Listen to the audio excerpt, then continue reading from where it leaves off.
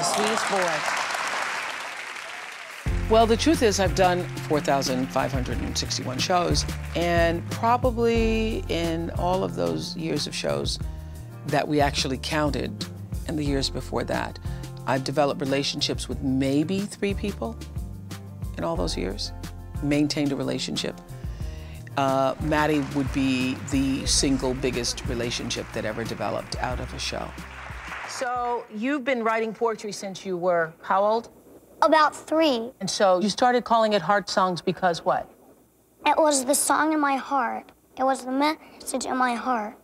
A heart song doesn't have to be a song in your heart, even talking about love and peace. It can just be your message. It can be your feelings. Some people might even call it a conscience, even though that's not really what it is.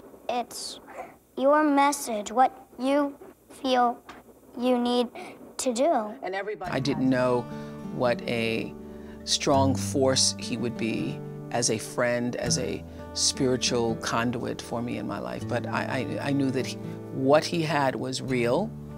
I was glad that I'd said yes to it because I'd been asked several times about this little boy who wanted to get his poetry on the Oprah Show. But I was resistant to it at first.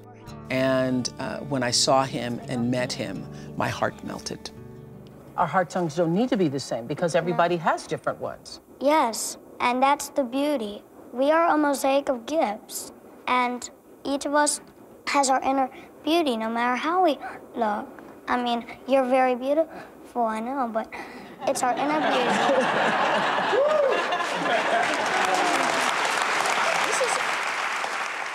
The thing that was so extraordinary to me about Mattie, and I think the thing that other people connected to, is that he had the child's spirit and heart and the energy of youthfulness and inquisitiveness and excitement and wonder about life.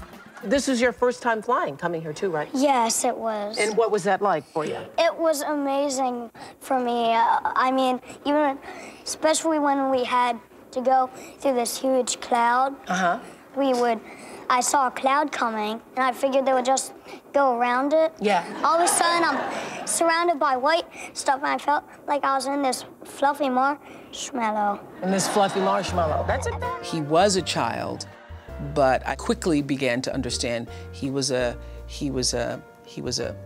big soul in a little boy's body.